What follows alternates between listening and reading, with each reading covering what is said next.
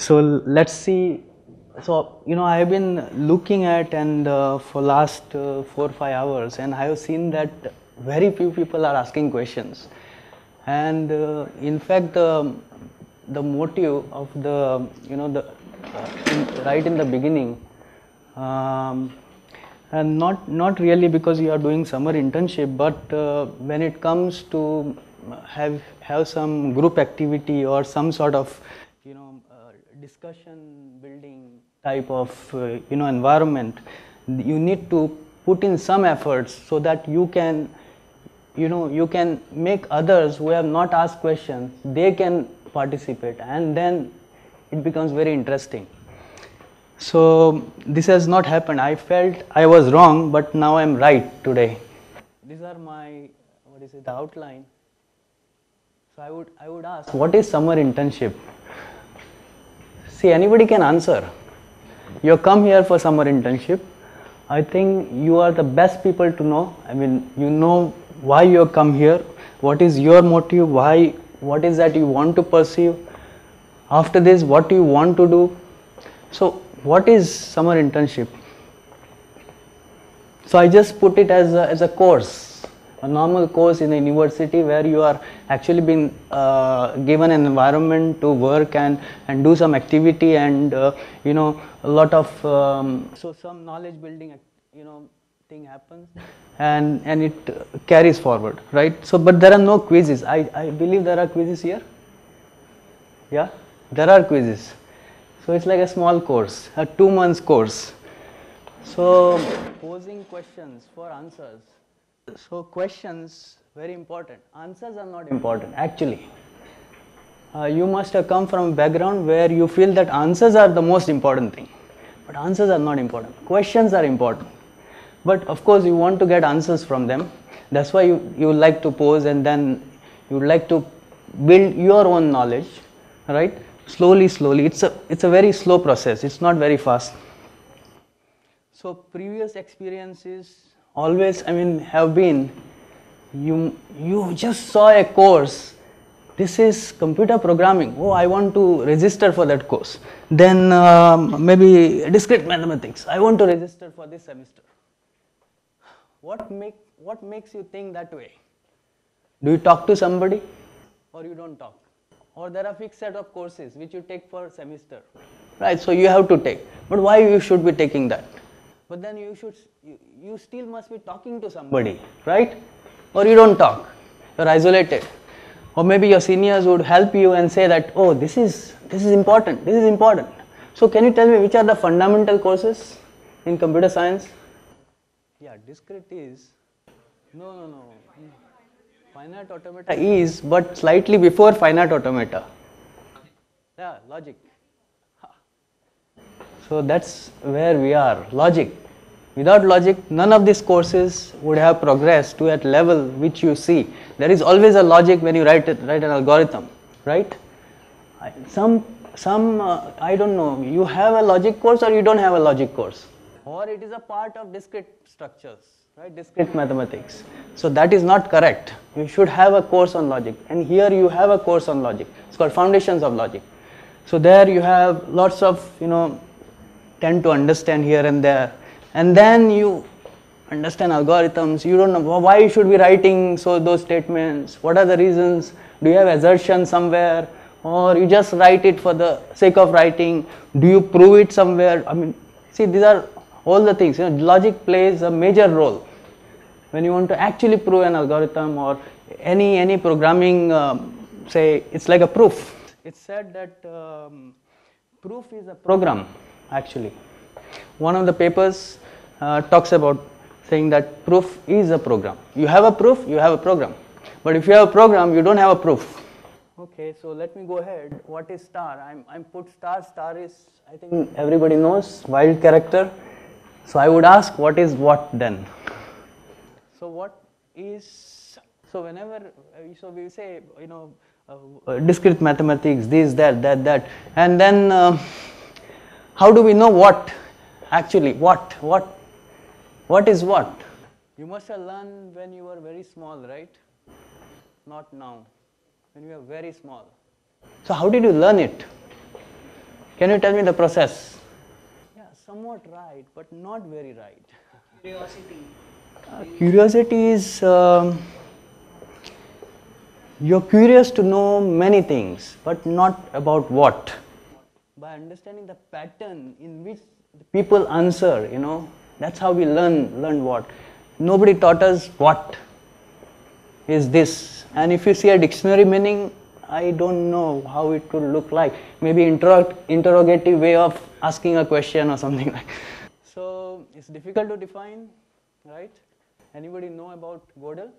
Great mathematician. I may take 2 hours. Okay. First completeness theorem of Gödel says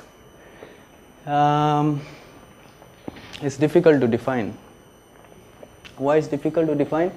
Everybody's knowledge is different, and maybe what you think about what could be different than what others would be thinking about what. That's also correct, but at least we should have some formal definition so that our mind can actually feel that this is the boundary in which we are, the boundary. So you may define your own boundary. So why it is difficult, you have language and then you have axioms. So I call what as an axiom here. So you have language and axioms on that language, and you have theorems on that language, you have corollaries on that language, you have whatever lemmas. But when you have axioms with you, you can straight away prove the theorems, but you cannot prove the axioms of that language. You cannot prove. So for a language to define, it has to start with something, and those are assumptions, and which are called as axioms. Like a point in geometry is an assumption. Without that, I don't think we would have reached at this point where people are doing so complex things, right? Just because of point. Line is extended and 3D and all those things, right? So then what do we do?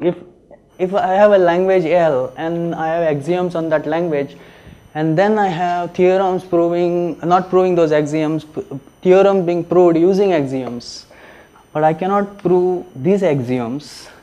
So what generally you should be doing is that you design another language which is a super language for this language.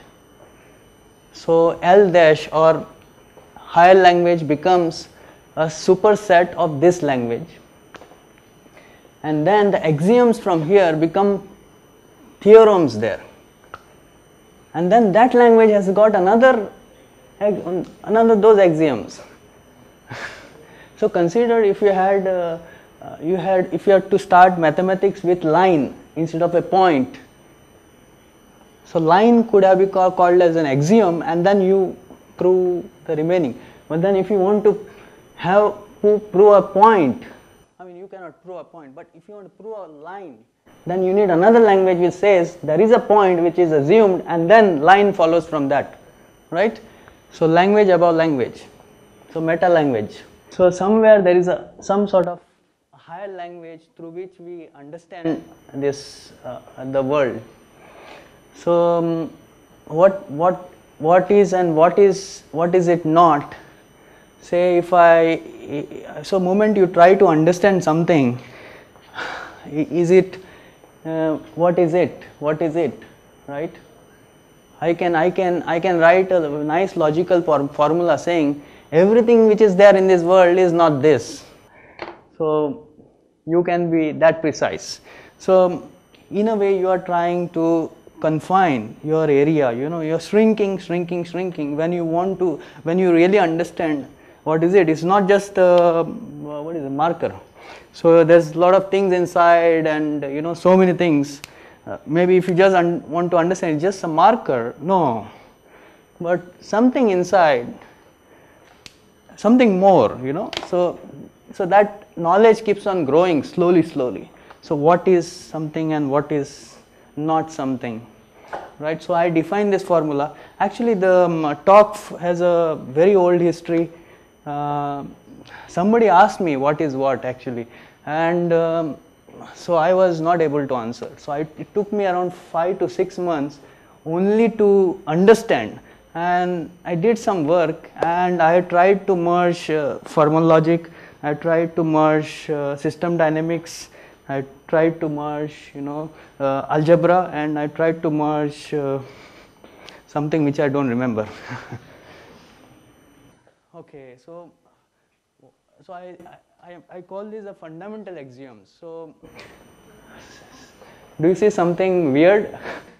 So there were 6 wives, 1 husband. So they used to fight continuously for something.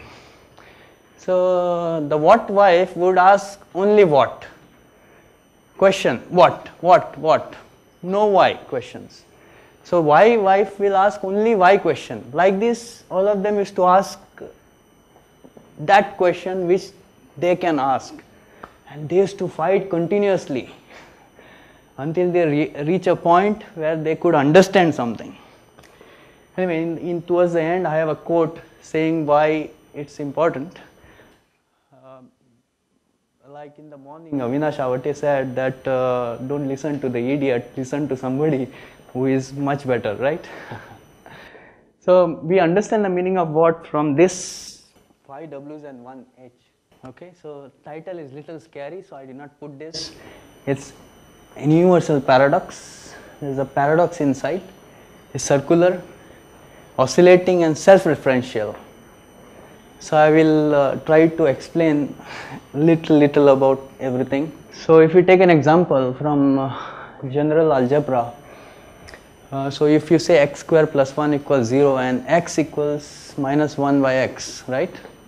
I can put it this way. Do you have any objection? So if you put in a value of x as 1, you get minus 1. But if you put minus 1, you get 1. How is it possible? It's a paradox.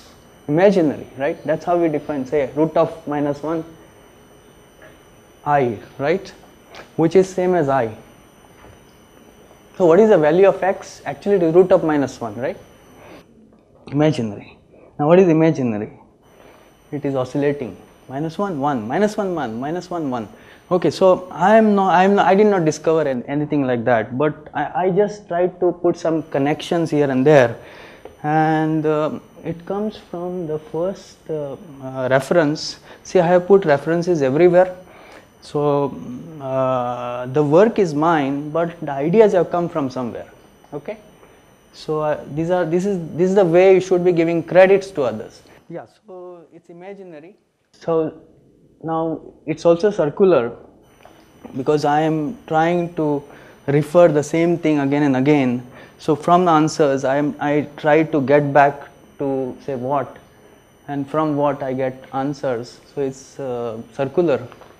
One of the nice things to understand how circularity is defined is if you see Art of Computer Programming. Has anybody read that book? The problem is that you don't know your fathers, the great fathers. It's important. Sometimes history is very important. Without history, how can you survive? Little big. Okay, so there are oscillations and like root of minus 1, which is imaginary. See circular definition.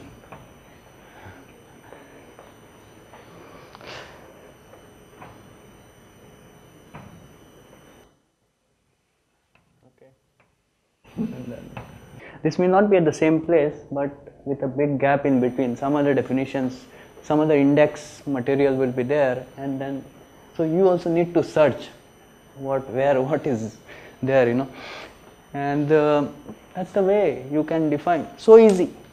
Do you need any formal theory to define this? So easy, like that. So making things simple as possible is more important. So see, our mind cannot visualize this. Okay, so higher dimension words probably would be able to. So generally you may study 18 dimensions or 19 dimensions, and then only maybe. Yeah, there are people who study it above 9 dimensions. So what do I say is that I'm just trying to establish a connection. I is imaginary with real values. Okay, so phi and not of phi. Do you understand phi? Phi, this phi, this is a formula. Phi, I can replace with anything. This is also a formula. I can replace with anything. It can be not, what, and okay. So, but you can still not have this. It's impossible to have this, and it's still an open problem, which may never be solved. Okay, that's the ultimate. Some other theory. So why paradoxes are important? You see, there's a paradox. You understand what is a paradox? This existing as well as this existing is a paradox, right? Language of paradox says we don't like it, but when presented in some forms like poems and all, so we do appreciate it. Our mind is very happy to appreciate something which is not possible in this world. So we like cartoons and so many things, science fiction and many other things which we don't actually see, and our mind likes it, and actually we are in that frame. So anyway, much of the things would have not happened in poetry if there was no contradictions like this. So paradoxes were not there in poems. Probably poems would have not reached a level where it is today also. So I can give you some nice ones. So our sweetest songs are those that tell of saddest thought. Is it possible? No, literally you will feel it is what you like. I mean, it's interesting to read, right? It makes you little happy. And the second one, you see, I come back to where I have never been. Like science fiction is above science fiction, I don't know. Wordsworth, Westminster Bridge. So what I'm saying is that, so now probably it may look like a sermon, but pardon me if you don't like it, just close your ears and you can go to sleep. So we are not evolved programmatically, but logically with some inferencing mechanism, we try to infer, and not very much programmatically like the way we should say that. So because it is not inherent in us, and then unless until we have some basis, we don't go ahead and accept things. But except in some cases where you are happy with paradoxes, it's okay, right? So it's hard to change. So you need to understand 6 W's and 1 H right from the morning 9:30 onwards. I think the question that you should be asking questions, this and that, and then Avinash Avate came with why question. Why? So I am just trying to fill up the gaps, So 6 W's and 1 H.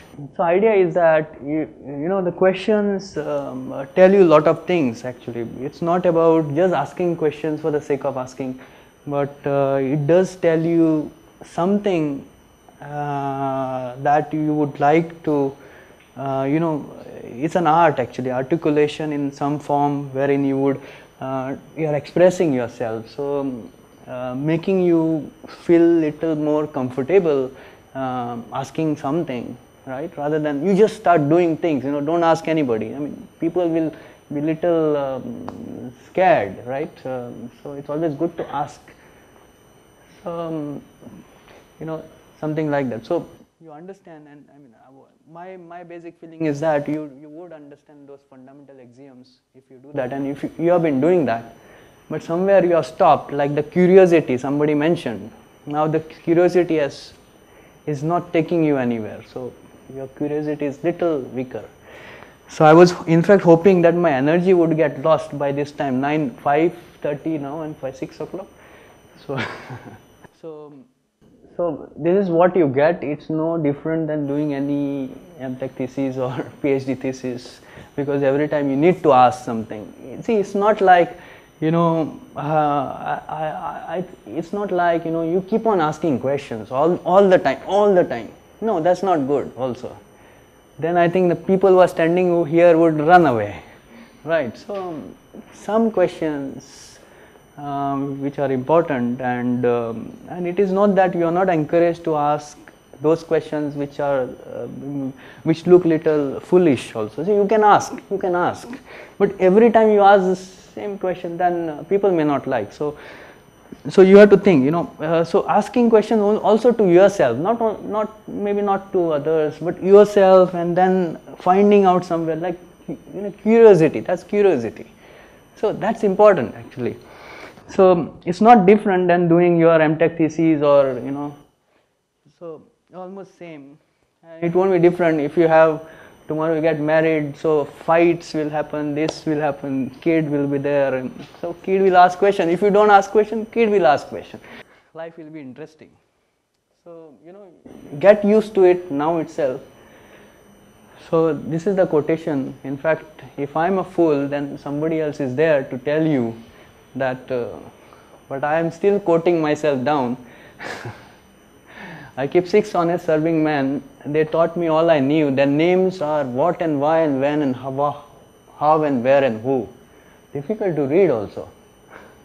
So what I'm saying is that anything you do, you start, simple exercise. I didn't want to bore you with an algorithm and saying that now write an algorithm. Now again you write an algorithm.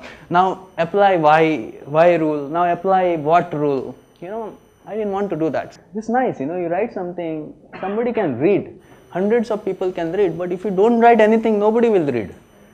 So how do you help? I mean, how do you take your knowledge somewhere? You don't write anything. I believe that documentation is the most important thing, which is just the opposite of, some lectures, 2 lectures down. So for me, in fact, everything is important, not only documentations, and not only documentation, everything. Code is also important. Code should be beautiful, not somewhere hanging something, that's not coding. Good style should be there, everything should be there, like error reporting messages, this, that. It's not just right. Algorithm is not a code, right? Do you agree or not? Right. You write everything without indentation. It's as good as throwing in a dustbin. So don't ever do that. So it has to be, you have to spend time. Comment should be there. Comment is also a documentation, actually, a type of documentation. I don't know what would have happened if your which is your favorite book? So take for example any book. If the 5th page was on the 50th page, and some other page was in place of the 5th page, and like this all the pages were jumbled up and kept somewhere, how do you search? How do you read? It has to be written nicely, right? Even you write on wiki, I mean, we have a wiki. I'll show you why writing on wiki is important, because somebody has to read it. I mean, if it is not readable, you should not write it. Okay, if you don't want to write it, then you should tell yourself that it is important. But anyway, writing is important. So this is success model, but I have defined it this way. So if anybody has taken system dynamics course, mostly offered in mechanical, or it just get offered many places. Here also in computer science you have a course. So it's just a diagram. It's easy to understand. Okay, so what do I say is that this is what we want to achieve. We are always, but which is not achievable. This and this, both. We want everything, right? But by doing this, we try to understand the meaning of what, that is the phi, or maybe y or something like that. So what is not just about what, it's about something, right? And so you can replace with anything. It's not, this is not very prominent. So all 3 things are the most important thing. So work hard, play and enjoy. Your daily life, you should enjoy, work hard and play somewhere. So not just work hard, it's on a computer, give me results. That's not good. So, I hear many people say, I don't like mathematics. Have you heard? I'll tell you why. So work hard, I'm working hard little, then only I understand, then I like it, then I work hard more. It's like that. So probably that person must have not worked hard, so he doesn't like it.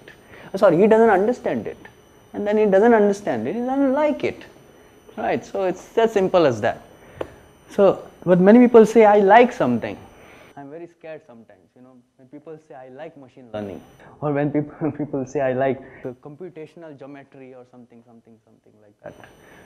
So, in a way, see, it's very important that you balance this. Okay, so you don't only keep on working hard so much you work hard. Okay, this is a back arrow, this is an arrow, this will cancel, and this circle will not move properly. They are placed nicely. If you see, they will coincide, and then so you work hard, you play, and you enjoy. If you try to do something more, like if you only enjoy, then I think other things will go for a toss. You'll have to leave. Summer internship will be in trouble. You can enjoy in IIT Bombay for two months, right? Do they get the salary and stipend and everything without working? How to think critically. Okay, so all the time I'm talking about what and why, and you must have got bored, and I don't think I should keep on doing the same thing. So I'm just deviating myself to think critically. So you can ask questions. You can really ask questions. And you see this slide. This is not the slide which is just put for the sake of putting, but this is the very old slide, and in fact this has come from polio. So if you read this, it is still applicable now. In this, I think this book probably came in 1940s or 1920s, I don't remember. I have 1988, yeah. But he has been teaching for a long time, almost 30-40 years, and he developed this, and he was a great mathematician. Okay, so the first thing that you need to do is to understand the problem. I'm just covering the left hand side, and I will leave those things for you, and maybe you can see it's very important. The first thing, you understand the problem. Problem. You don't understand the problem, you cannot do anything, right? So why you are here is also a problem, right? I mean, what do you have to do? Many of them do not know what they have to do. So they are listening here, and somebody is going to tell, and now this idiot is giving this type of lecture. So that's also a problem. So second, find the connection between the data and the unknown. So there are three things in a problem. Any problem, so there is a data, there is an unknown in the problem, okay, and then there's a condition on that problem. There are conditions on that problem. That's it. That's a problem. Any problem. Say, take for example sorting or something. Any algorithm, any problem definition. You go and see. Any of those. There are only three things: data, unknown, what is to be found, and conditions on it. You don't have conditions, you don't have anything. You don't have data, you cannot do anything, right? And if you don't have unknown, you don't know what you are doing. That's a problem, because you don't know what you are doing. You just have data, conditions, you don't know what to do, right? So mostly those people are like lost somewhere. So they have to go to Lakeside, IIT Bombay, and sit sometime there to understand what to do. So you may be obliged to consider auxiliary problems. That some problems have solved in some context, so you may want to see them and see how it is solved somewhere, and can I apply here, and is it fitting somewhere? If it is not fitting somewhere, can I change the problem? Okay, these are all the configurations. In fact this is not one way like this, it is actually iterative. Then only you can say that you have actually put your heart in solving that. Whatever it is, writing a code or anything, not just written for the sake of writing, but you have put enough of your heart and whatever you say, curiosity, patience, whatever you have, that much. So it's iterating all the time. Actually, look at the unknown and try to think of a familiar problem having the same or similar unknown. Like, see, it's a very pattern matching type. So anything which you have seen before, is the unknown same, is the condition very same, is the data somewhere I have used like this in solving some other problem.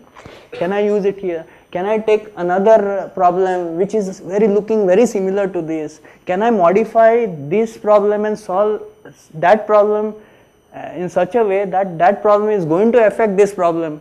Solve it some tweak somewhere, and then can I solve a bigger problem later? So all these things, keep on thinking. So that's where what, why, and how to do, and all those things will come. Questions coming from inside. Can I do like this? Can I do like that? So every way. And it is always good to talk to people, because something which you identified, maybe it is not the best sometimes. Generally, you would need to, I see people coming and saying, I got a great idea, I got a great idea. This has never been done before. The person will come and sit and he'll tell me that this. Oh, have you looked at something like this before? This was done in 1950. So, like that, So, do not be ignorant and always appreciate. I understand what you are thinking now is that if you come up with something today and if you want to claim that it is yours, it's good, but take a little efforts, to go and check who has done what. That's only possible if you ask experienced people. Experienced people will tell you. Okay, so then credit them, those who have done it already. Okay, I would not say that you can still say that I have been able to do this, but it actually comes from here. That's the most important thing. That's how you learn, not by saying I have done everything. Credit, give it to them, those who deserve it. Even if you have thought that this is the solution which I come up by not looking anywhere. But if you know from where it is come, you should give credit. That's the most important thing. That's how, otherwise if you give credit to yourself, tomorrow you will say, I'm champion, I'm going everywhere, see, like this, telling everybody, oh, you know how I solved this problem? Like this. So you will only do that. So the best thing is to give credits to others, because you will get more inputs. Steps for conducting research. So purpose, why you are doing it? You tell me. If you don't like, if you say that this is not the purpose of doing this, this project has to go in this direction, I am very happy. You can do that.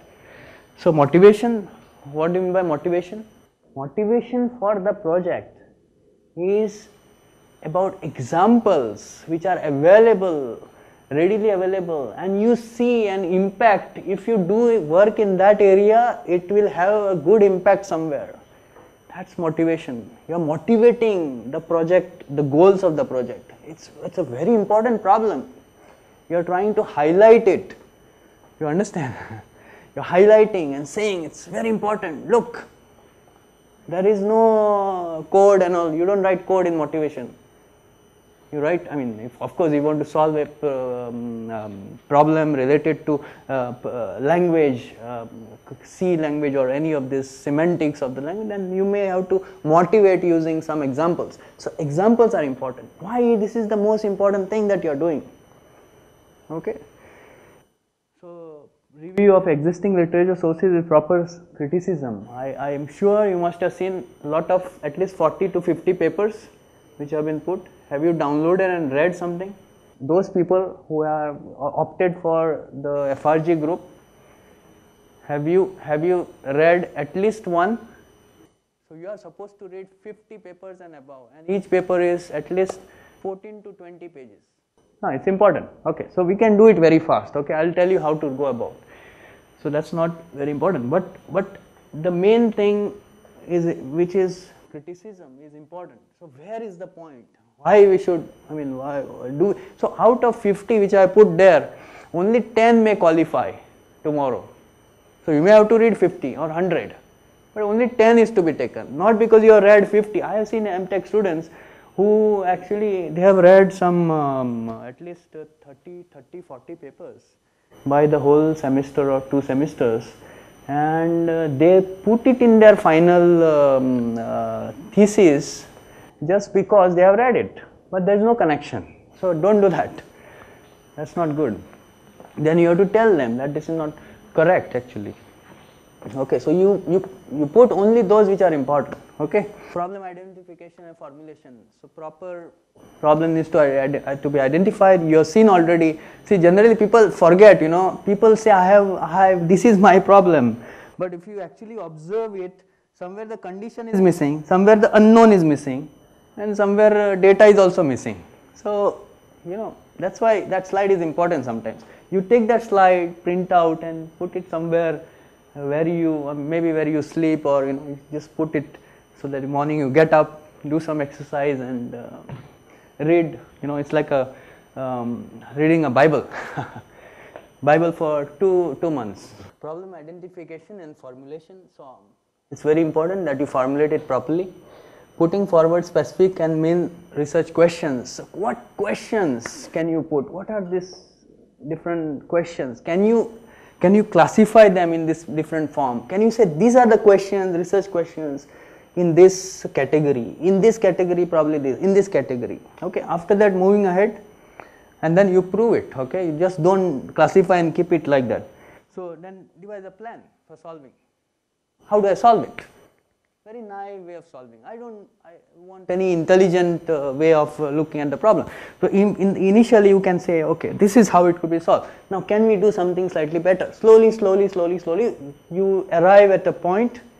Now you say that this looks, there must be some reason for arriving at a point. No, I don't think even insertion sort or any of those very simple ones, I'll tell you, insertion sort or even binary search might have come after so many years of research, not in one shot. You might be taking it for granted that that's binary sort, that's insertion, that's short, traveling salesman's problem. Oh, what's that? That's nothing. I know it. So it must have come after a lot of work, and then maybe 5 years, 6 years, 10 years, and then it has come in proper shape, and then it has come to your textbooks like Corman or whatever. So it's important that you do it that way rather than plain saying that I am going to use this algorithm, that algorithm. So any algorithm that you are reading from those papers or anywhere that you find, okay, I'll give you a list of resources from where you would find where you are supposed to look at. Okay, there's no one resource that is important. There are many other resources which are important. Okay, not only the papers. So and then critical analysis of the problem, giving various solutions to the problems identified almost. Case study along with possible data collection. So you have a case to be, the case study is something like some case, like scenario or somewhere, in some setting such a problem needs to be addressed, and for such a problem this data may be required, and then you go and collect that data from somewhere. So you need to find where you could get such a data. For example, if you are doing something on gene sequencing, or in the like a human genome project, so there you will actually go and hunt for the human data, no, A, T, C, G, and all those things, right? So where is the source? You are not going to write a very pat 10 character gene. Is that going to work? Just a 10 character A, T, C, G over. This is my program, this is my A, T, C, G, G, and this is my output. That's not good enough. Real data, from where maybe such a data is available. Data is available now, open. US government at least have provided much of their data in the public. So you can get data wherever you feel it is important. Even I think in Indian scenario, it should be available in certain cases. Wikipedia is available, free, right? So demonstrating and then case study with possible, okay, demonstrating the research work. So you need to demonstrate, you need to show, somebody has to feel that what you have done is useful, right? Not just saying, okay, this is my output, this is my input, over. No. There must be some flow. Why, how do you arrive at this point? Okay, so you need to break it properly. Proper documentation and future recommendations. That means you just don't leave it. saying that this is my work and it is over. Now future, what is the possibility in the future? Somebody can look into it.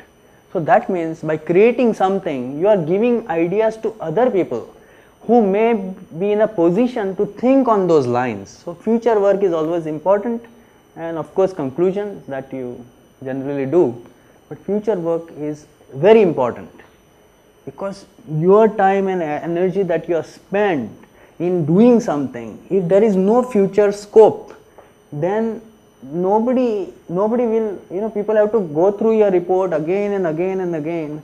They will have to coin their own future work and like that. So it's good that you show that this is important and this has not been tackled before. So this is at this stage very difficult, that complexity. So how difficult is it? You need to state. So future recommendations very important. Clean cut presentations for laymen to understand. So no jargons. Okay, very simple presentation. Presentation has to be should be understood by almost everybody.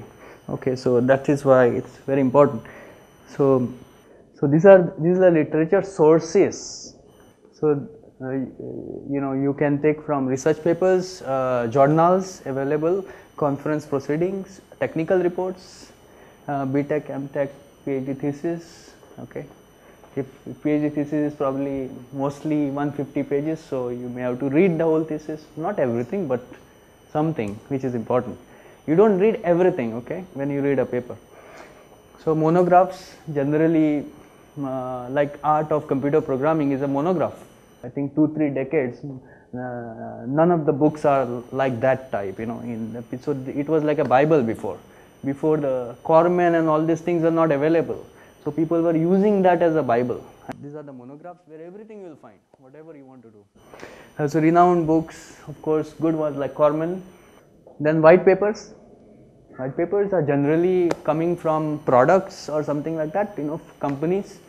So they have, they write something, but they don't disclose everything. So don't get, read it, it's important.